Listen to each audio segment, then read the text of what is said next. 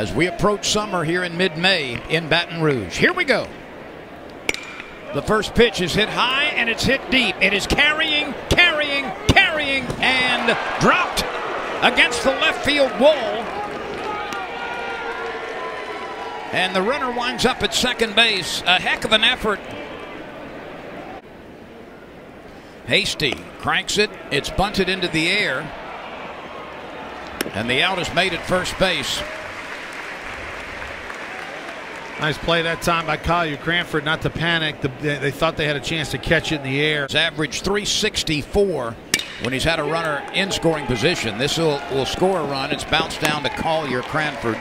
Cranford throws it over to Morgan, and the Rebels lead 1-0. Well, that's why I don't call pitches for a living, because, I mean, that was a 91-mile-an-hour fast. He hits it high. He hits it deep. The only question mark is it fair or foul? It is a fair ball home run, a long one for Hayden Leatherwood, his 5th of the season, and he really put a charge into it. Ole Miss has been hitting the long balls with frequency in this tournament. It's 2-0.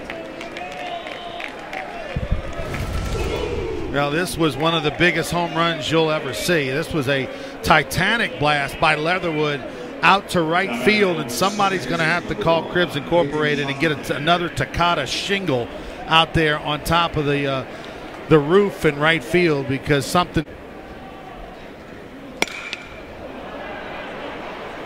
Chatinier ties into one. Way back it goes. It's over the head of the center fielder Cruz up against the wall.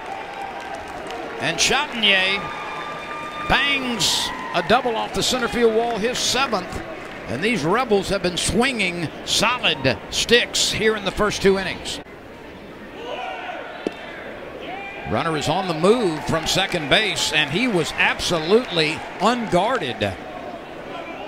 1 in the second for the Rebels. The pitch bounced up the middle. This will score a run. Thompson charges, makes a do-or-die effort on that short hop and can't find it, and it rolls on into center field. That literally is a play you must charge, and you must just make a stab at it. Not a high percentage play in terms of trying to make fielding success. Yeah, but he was playing deep, shaded up the middle. The pitch bounced up the middle to the backhand side. Doty's got it and gets it into the midsection of Thompson for the force out.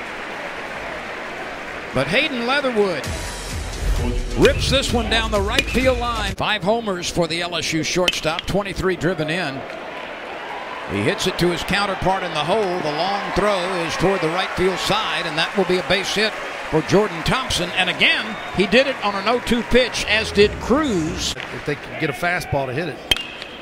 This is hit well on a line, and rising, you can pucker up and kiss that baby goodbye.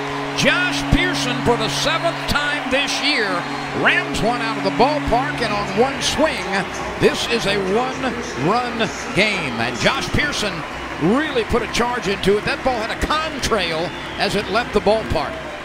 Yeah, that fastball, only 89 miles an hour, that pitch, and Pearson took advantage of it.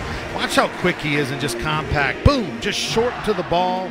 He loves an elevated fastball. He's got great balance up there, and he runs that one halfway up the stands, and no doubter off the bat. That is the third. Deliver the ball like a shot putter or a discus thrower, if you wanted to, from that box. And that box was in play for Hasty working. The 1-2 pitch. Swing and a miss. Back-to-back strikeouts by the left-hander. Hasty with a long stretch. Kicks and unfurls it. It got by McManus, and the runner is safe at first. And that has happened way too much for LSU this year, including in the opening game of the series, which opened the door for a 4-run inning. Outs. A breaking ball misses, and the inning moves forward. It is a 4-pitch base on balls. Gonzalez at the plate. He swings on the first pitch. He drives it high to center field. Dylan Cruz lopes to his left. He squeezes it, and Hasty is able to work his way out of a hot spot. Well, whatever he said in those walkie-talkies worked, because Hasty showed a lot of little gumption there coming back to get the big out. It's hit high. It's hit deep. You can pucker up and kiss that baby goodbye. Trey Morgan still laboring with an injured leg. Tattoos one into the right field bleachers, and we are brand new, and home runs have accounted for all the LSU runs in the last 2 innings. Home run number 5 for Trey Morgan.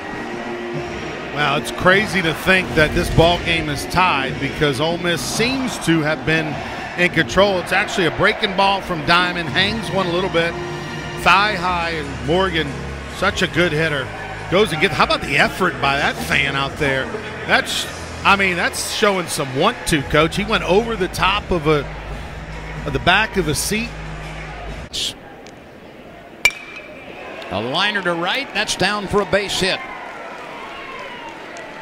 That's the one wrinkle in Raiselman's game that he will undoubtedly get better at over the next year or two. And Elko is off. A fly ball to Cruz. He's backpedaling quickly, looking up, looking up. Nobody can reach it. It's a home run over the center field wall. And on that swing, Kemp Alderman moves his hitting streak to 9 games. A base hit by Elko and the 8th home run of the season by Alderman have once again propelled the Rebels to a 2-run lead. Now the big fella, 6'3", 265, got a 3-2 fastball. He knew what was coming, and that ball was up in the letters. Keep in mind that pitch is coming in at 97. It leaves probably at 107. That was a bullet to one of the deepest part of the ballpark. Are we talking classical, or are we talking or Billy Joel? You know, what I don't know what kind. 7 in the series now.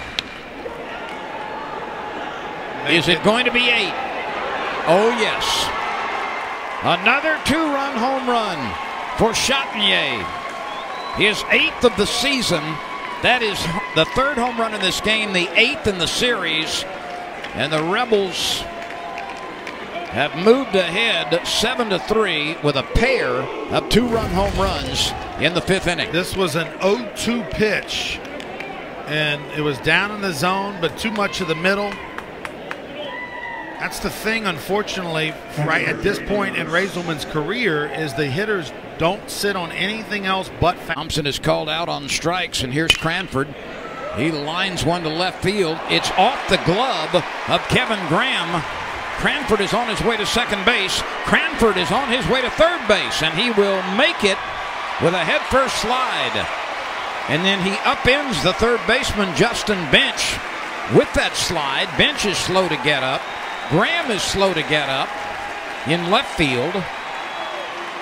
And Graham, quite honestly, should have caught this ball in left field. Pearson hits one into the gap in left center field. This one is down on the warning track. Pearson is on his way to second. He will pull up there. Back-to-back extra base hits for LSU. The latter is the 7th double of the season for Josh Pearson. And the Tigers come climbing back with one in the 5th. Boy, he's so good. You know, his former coaches up in the Monroe area, Wade Semino, Jeff Scheck-Snyder, who saw him a lot, said arguably the best swing of any player either one of them's ever coached. And as much as Mike Bianco wanted to allow Derek Diamond to pitch the 5th to get 2 outs, a runner at third. A liner to left field. That's hit well, but it is right to Kevin Graham, who didn't have to move much. The Rebels down for an inning or two. His first pitch is hammered into the left field corner. And Bench stops at second base. He has been trouble at the top of the order. That's his 2nd double today. He also has walked. Here's rally. It would be win number 34. Gervais fell off the mound a couple of times in his deliveries against Elko. Stevenson in left, Cruz in center, Pearson in right. Let's see if the Tigers can get the pair. There's the tag, the throw to first, double play. Ooh. Just what LSU ordered, but not conventionally. Now that... Well, I had to be in two places at one time. This ball is deep. It's way back, and it's off the bottom of the wall or the warning track, and Stevenson gets his first base hit as he extends the inning with a two-bagger in the right center field gap. Ball or a wild pitch or an error or a ball. Gilbert is walked. Ooh, that got him. The bases are loaded. Jordan Thompson is nipped by a pitch. He is first pitch swinging and lifts it in foul ground on the right side, and the rally is done. Let's see how far this goes. It is off the wall. It stays in the field of play, and a double by Dunhurst, his first base hit of the day, and he came inches from homering. They'll automatically put him on to set up the double play. The team with a .387 batting average. He swings on the first pitch, lines it out to left field. Stevenson hustling over, but he can't get it, and Ole Miss adds to its lead. Well, a first pitch swing by Graham, and he drives it into left field. Stevenson was doing all he could to get there, but it dropped out of his reach. And here come the Rebels again with one in the eighth. All right, Graham is a good hitter. You see his balance. He's spread out. He can hit the ball hard in any direction, and got an elevated pitch up in the zone. For the second time today, picks up a base. This series started in 1906, by the way, so that's well over 100 years we're talking about. Right.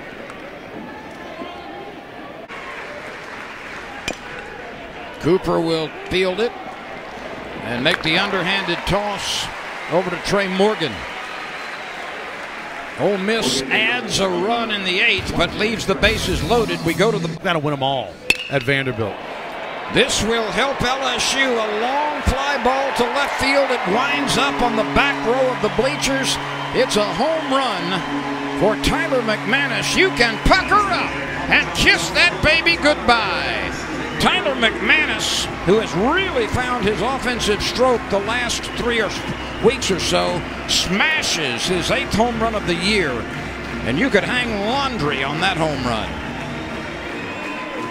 That's his first base hit of the game. McManus, belt tie fastball, just kind of buggy whipped it over into the left center field wall and get over the left center field wall. And he had that tremendous fall, terribly slow start, and man, as he heated up like the temperature. Base runner and then another one, and it gets the first one.